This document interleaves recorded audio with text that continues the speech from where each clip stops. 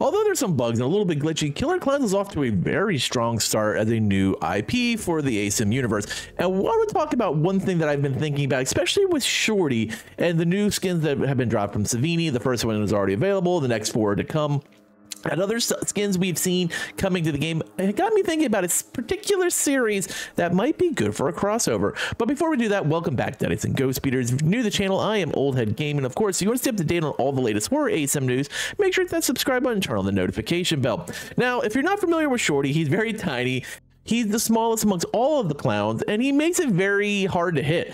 But he also sets up the possibility for some unique crossovers. Now, obviously, Leprechaun was the first one I thought of, but it didn't really hit the way I thought it would when it came to my mind. Like, there's a lot of stuff you could do with it, with different versions of Leprechaun, including Leprechaun in Space and Leprechaun in Hood. But I think the bigger and more fun option would be Gremlins. Now, if you've never seen Gremlins, there's 2 movies, there's an HBO series, there's talks of continuing the universe even further. And yes, Gizmo is the hero. There would literally be no place for Gizmo. This would strictly be a possibility for clowns. And particularly, I think the 2 that would make the most sense would be Stripe. I would go with a normal Gremlins 1 Stripe. I feel like that would be the better call. Although you could make a really cool skin with Spider Stripe from Gremlins 2. And then, of course, I think Greta would also be a really good opportunity. Now, I use Greta for the thumbnail. You see her large and in charge. Well, I guess she's not very large, but you know what I mean.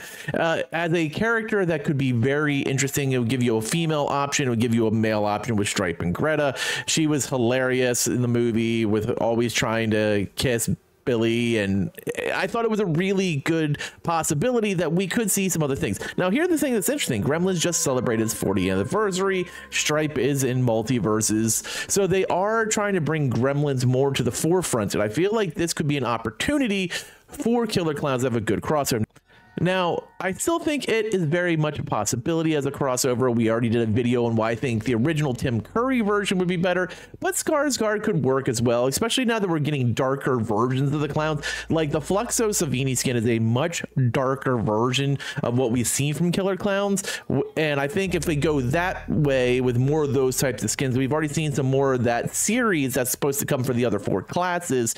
It wouldn't make a lot of sense for using Pennywise from the newer It.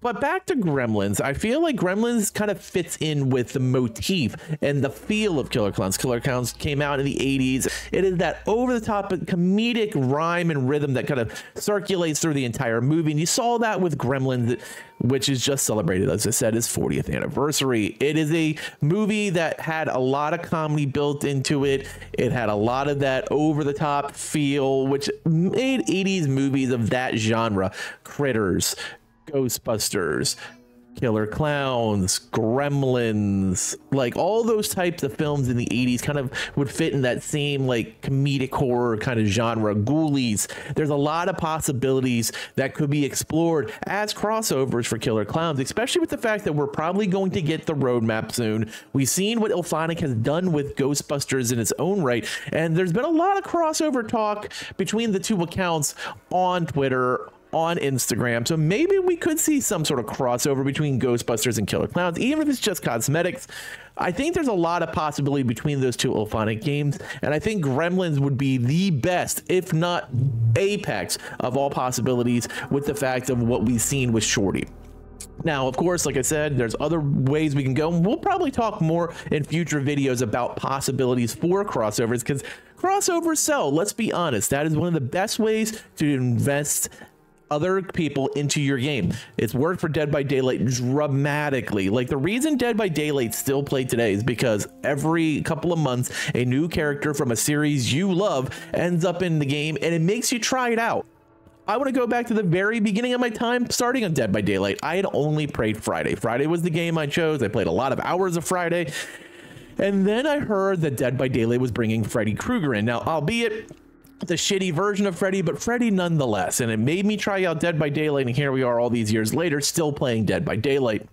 And crossovers gives you that possibility of introducing your franchise, your series, your game into someone new's life, because there might be people who look and go, I don't give a flying fuck about Killer Klowns from Outer Space, but I absolutely love Gremlins, or I absolutely love It, or I absolutely love Leprechaun, or whatever series it might be, that gets them in that door to try out your game, to buy that game and the DLC, because that's what they wanted to play in the first place. And it's a good way to not only introduce yourself, but make revenue for the game for all the people who are enjoying the hell out of it and still playing. Let me know though, do you think Gremlins would fit into the Killer Klowns universe? What do you think about possibly bringing Stripe or Greta or both to the game as replacements for Shorty, as we've seen them do already in the game? Those individualized skins, those premier skins, they don't have any customization, but they can fill into a certain class. I think it's a perfect fit, but I want to hear your thoughts as always. Thank you for watching, and later, mates.